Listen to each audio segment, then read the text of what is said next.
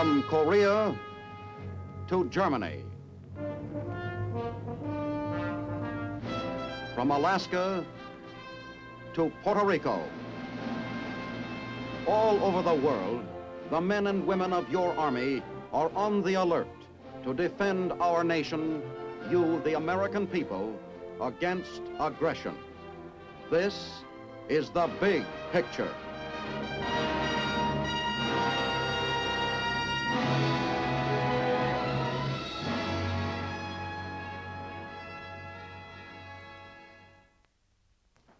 Welcome to the big picture.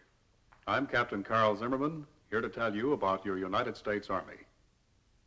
In this, the final program of the current Big Picture series, we'd like to tell you about a war the Army fights all the time, the war against waste. We'd like to show you how the Army encourages its soldiers to be cost-conscious. First, we take you to Washington, and a word from the Secretary of the Army, the Honorable Frank Pace, Jr.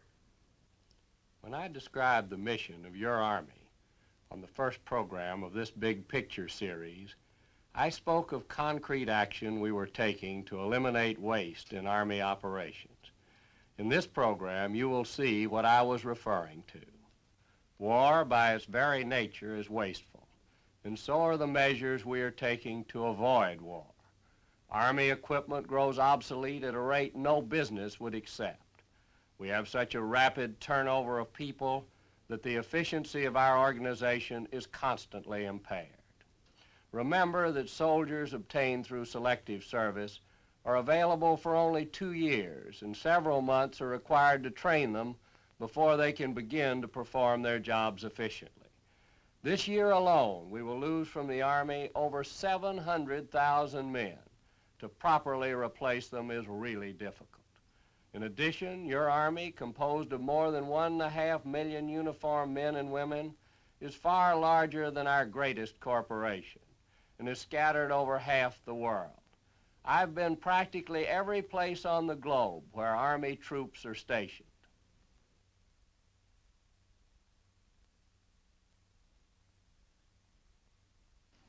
One of the great thrills that I get as Secretary of the Army is seeing our young men stationed all over the world. Actually, it gives me renewed faith in democracy to see these young men training to defend our way of life. To me, they're not only soldiers, they're ambassadors for our way of life, and I think they do a splendid job of it. I've been to Japan, Korea, and Okinawa. I've been to Hawaii and Alaska, where I've seen men battling against the elements. I've been all over this country to training stations in this country, to the Caribbean, to the Panama Canal. I've been over to Europe, in Germany, Austria, and Trieste, where our men stand for the forces of right against the forces of wrong. Now, while all those things are thrilling to me and to you as individuals, nonetheless, it makes for a big, complex, difficult to operate organization. That is one of the things that I have been trying to explain as the problem that faces us in your Army today. In telling you about our far-flung depots and telling you about a 5,000-mile pipeline to Korea, a 3,000-mile pipeline to Europe, I'm not trying to say that the Army can't do a better job than it's doing today. I'm merely trying to make clear to you that it's more difficult than most people think. I'm satisfied that we can do a better job. I'm satisfied we are doing a better job, and in the next half hour, you'll see what I mean.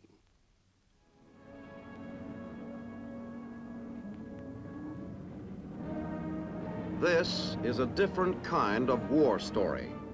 A war story which began quietly and unspectacularly. No medals were won in this battle. No shots were fired. But on its outcome could have depended the future of the United Nations.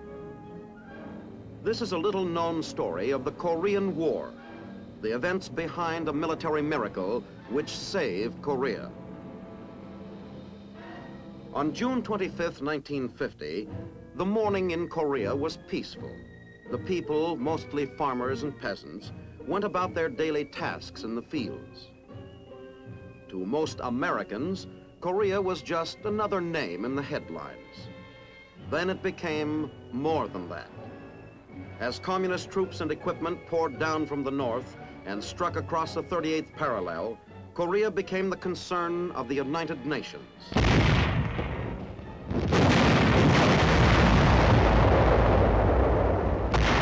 In a matter of days, the peaceful mountains and rice paddies became a battlefield. The vicious attack continued, and the people of South Korea reeled back. To meet the aggression, America acted quickly and flew occupation troops from Japan. And the chiefs of the Far Eastern Command hurriedly met to take charge of the emergency. Communications between Japan and Washington buzzed night and day. Armies were on the move. Overnight, occupation troops were turned into combat soldiers, and one of the big problems was to equip them for their new role.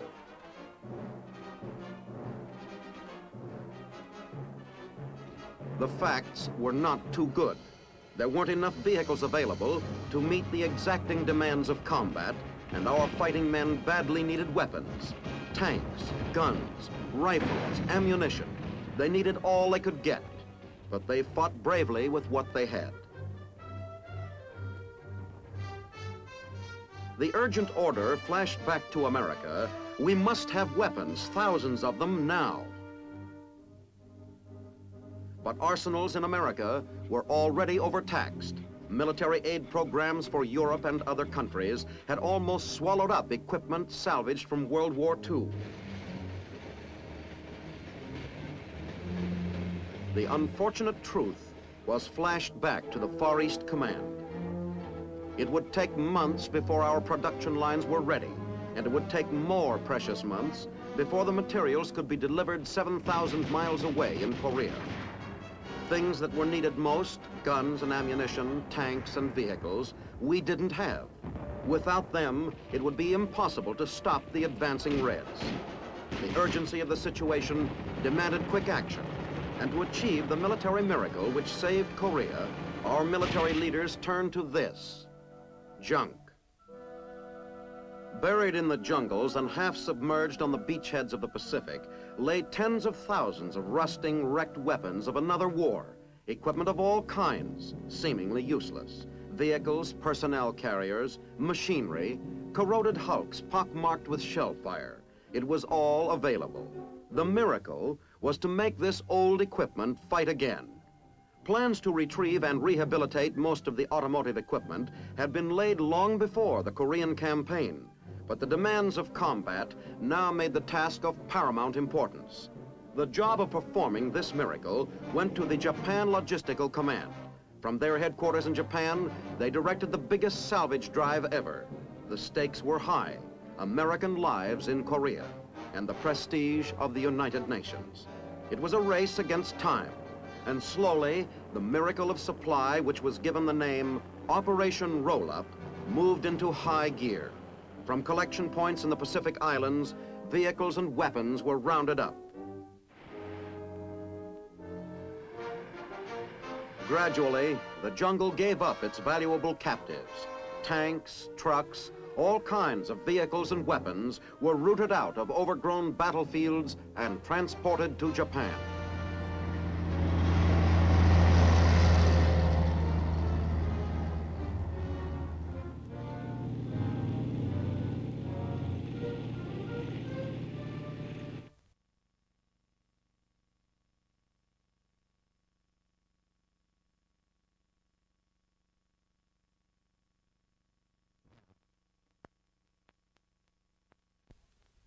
Ships belonging to the United States but manned by Japanese seamen carried the equipment to Japan. Storage areas began to grow. Trucks, thousands of trucks. Tanks, hundreds of tanks. Tractors and machinery of all kinds. Weapons carriers. Jeeps, ambulances. Day by day, the equipment poured in, all kinds. The scrap yards grew, and the huge stockpiles stretched almost as far as the eye could see. Meanwhile, the task of reclaiming the collected scrap went on. Japanese plants and factories, formerly devoted to production of war against the United States, were converted for the Herculean task before them. More than 50,000 Japanese workmen were hired and trained to work on the assembly lines. Sparked by American supervision, the factories operated on a mass production schedule and slowly bit into the huge piles of war-weary equipment. The miracle of rejuvenation began. Trucks, stripped to their chassis, entered the plant. Skilled scavengers went to work. Stripping the rusty carcass, they removed the cab, engine, wheels, and axle assemblies. The clean-picked skeleton of the body frame was dipped into an alkali bath to get rid of the rust, dirt, and grease. All the different parts of the vehicle were cleaned chemically, mechanically, or by hand. After the cleaning, the component parts were repaired. Engines, the heart of the vehicle, got complete surgery. Cylinders were rebored, pistons refinished, engine blocks were honed, and crankshafts were reground. In a metallizing process, worn-out parts were built up by grafting molten metal onto them and were then ground down to the correct size and finish. Rebuilt engines got a protective coat of paint in front of a man-made waterfall, which cleans the air of offensive fumes. A 2-hour test run followed, and then it was packed to await requisition. To make this synchronized rebuild operation work smoothly, more than 40,000 different items had to reach the assembly lines at the proper time. Throughout the day, the repair and reassembly went on. The body frame was ready to shoulder its burdens again. Its cracks welded and rivets replaced, it was ready to start a second life. The assembly went smoothly, taking only 30 minutes to dress the frame with axle assemblies, engine, wheels, cab, and hood. Completely equipped, the vehicle rolled off the assembly line, ready for the punishing test that would qualify it for active duty. All the know-how of American industry was thrown behind the effort of bringing the old weapons back to life. And as the rejuvenated items came off finished assembly lines, they were quickly sped to the fighting fronts. Late one afternoon in November 1950, word came to Japan that the 2nd Division had suffered heavy losses in Korea.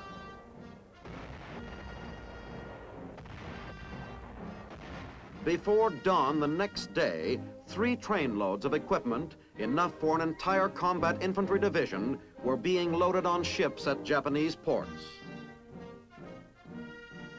Another time, 52 hours after the Marines marched out of the Chosin ambush, re-equipment for an entire division was at sea, and all of this equipment came from our derelict weapon heaps, the mountains of materiel collected from the battlefields of Guam, Saipan, and Okinawa. With these reclaimed weapons, UN forces broke out of the Pusan perimeter. With rifles salvaged from the scrap heap, the 10th Corps hit the beaches at Incheon, and the 8th Army pushed north to meet them. In the first 3 months of the war, we used 100,000 tons of ammunition, all of it reclaimed through Operation Roll-Up. In the first 4 months of the campaign, 89,000 M1 rifles were rebuilt from the old weapons reaped in the Pacific Roll-Up or brought back from Korea. 49,000 jeeps and trucks were salvaged and used in Korea. 45% of all the tanks used in Korea were reincarnated from broken hulks. 82% of the armored cars. 75% of the artillery, 64% of the precision instruments, and 80% of the infantry weapons, mortars, rifles, carbines, bazookas and machine guns. All were brought back from the jungle and made to fight again.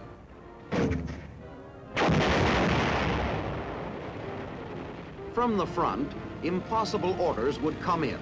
Activate and equip a medium tank battalion, said the orders. And an army of workers clawed into the heap of dead steel. The Japan Logistical Command scoured the whole of Japan for tank men and screened men arriving on every ship.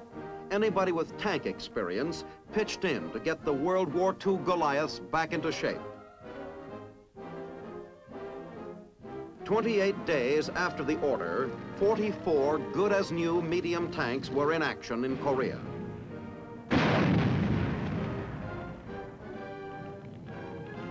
Riding in rehabilitated tanks, vehicles, and with their fingers on the trigger of former scrap heap guns, the 8th Army drove the Reds out of South Korea.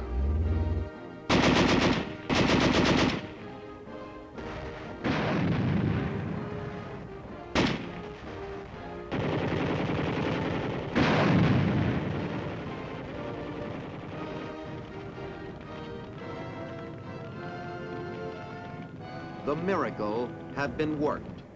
The North Korean Army was defeated before the first shipment of rifles from the U.S. reached Korea. But for these made-over weapons, Korea could have been bloodier and costlier. It could have been a tragic defeat for the free world. And in working this miracle, Operation Roll-Up saved the American taxpayer billions of dollars. Today, this reclamation program continues to convert wrecked weapons into fighting machines, and does it at great saving. Every 4 minutes, a new vehicle rolls off the assembly line and takes its place in the ranks of ready replacements. These trucks would cost $6,000 in the States, but rebuilt in Japan, they cost 1/4 of that figure. It salvages a $2,000 Jeep for $800. An $18,000 tractor for $500. And a gun worth many thousands of dollars is returned to active duty for $400. Size is no problem to these giant ordnance repair shops, whether it's a $200,000 tank completely rebuilt for less than $5,000, massive 5- and 6-ton prime movers, bulldozers, or other heavy-duty equipment. Trailers, trailer tanks, fire engines, road graders, the number of vehicles rebuilt in 1 year has reached 250,000. The variety of repair is infinite. Half-track personnel carriers or small arms. Several rifles or carbines can be rebuilt for the price of a box of cigars. Not only ordnance items, but everything. Signal equipment, machines like this complex and delicate teletypewriter with its hundreds of parts are completely reclaimed by Japanese mechanics.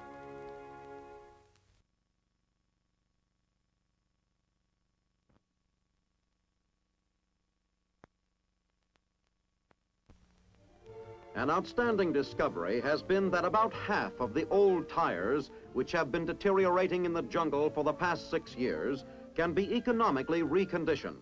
Operation Roll-Up brings back to life 16,000 tires and just as many tubes every month. The tires are inspected and shell splinters and fragments are removed. They are repaired and recapped with new rubber. Then the tread is remolded, giving the tire a new lease on life. It's another way of making every bit of Army equipment give full dollar value. And the total savings alone on salvaged tires amounts to hundreds of thousands of dollars.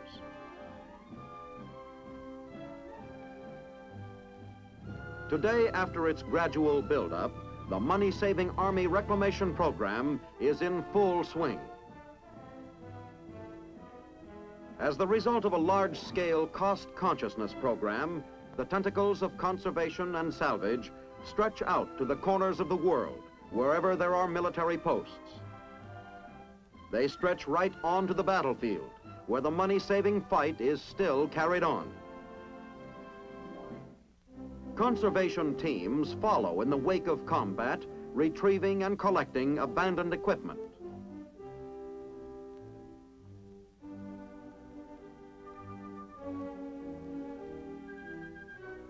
Everything is picked up and brought in, including captured enemy weapons and equipment.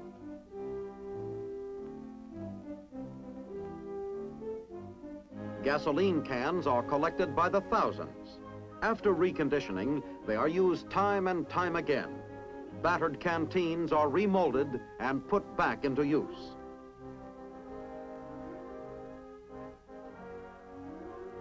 Reconditioning of clothing is a big item in the Army's money-saving program. In forward areas, native women are used to wash and renovate the collected items. From the frontline laundry, the clothing is sent back to warehouses in Japan, where it gets further renovation. It is unpacked, repaired, sorted, bundled and baled, and returned to stock. In one 5-month period in 1951, 3.5 million items of clothing were reclaimed.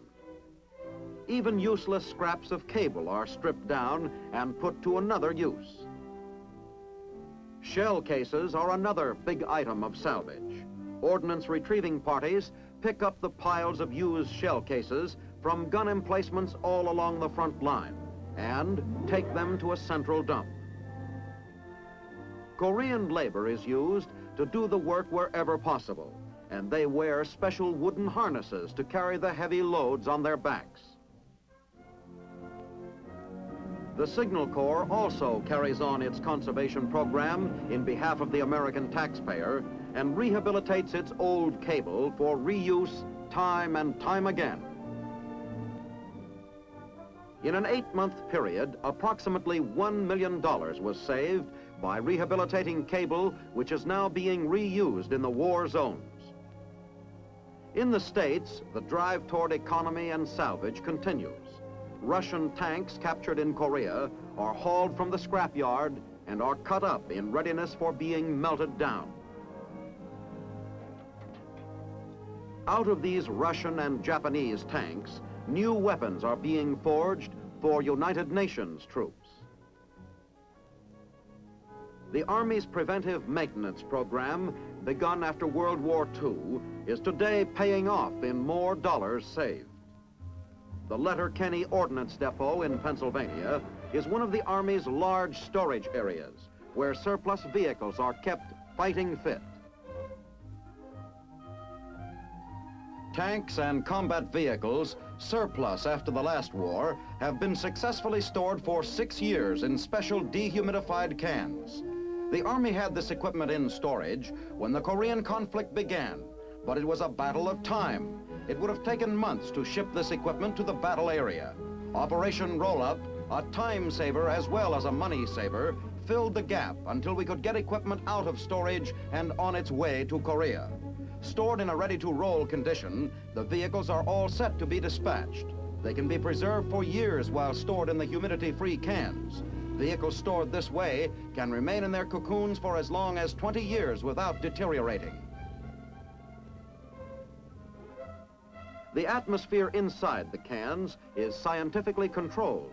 A starting device, which is triggered by blonde human hair, keeps the dehumidifier working. The human hair, which must be blonde, say the experts, tightens as the atmosphere in the can changes and automatically starts the dehumidifier. By signs and posters, soldiers and government employees are constantly being reminded of the Army's cost consciousness campaign. Army equipment and vehicles are tagged with their price to further the money-saving drive. Another of the Army's big money-saving items is the preventive maintenance packing given to equipment before shipment. Equipment going to the Arctic gets a tinfoil covering as well as a coat of grease preventive to stop rust. All items for export are treated with a special grease compound mixture and are packed in special preventive wrappings to ensure their arrival in good working condition. The Army today, dutifully aware of its responsibilities to the tax-paying people of America, is on guard against waste. Everywhere, the Army continues its war of salvage. In this battle, there will be no ceasefire. America today faces a new problem. It faces the problem of purchasing insurance for peace for the first time in its peacetime history. We are people who believe in insurance. We are likewise people who believe in getting the most for the dollar. That is how America has grown to the great nation that it is today. As Secretary of the Army, I am dedicated to the proposition that we will get more for the taxpayer's dollar.